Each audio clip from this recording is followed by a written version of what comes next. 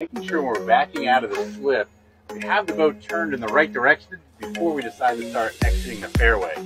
Sometimes we have folks that come out of the slip and they're backing out, and like right now I got the current and the wind blowing this way, and all of a sudden they're here and they want to make that turn to the right. And I don't really have enough time, because as I turn to the right, the stern's going to slide in. So I actually have to sometimes continue to back that boat up. If I start to make that decision too early, so I just put it back in reverse, wheel to my left to kind of get that boat out further.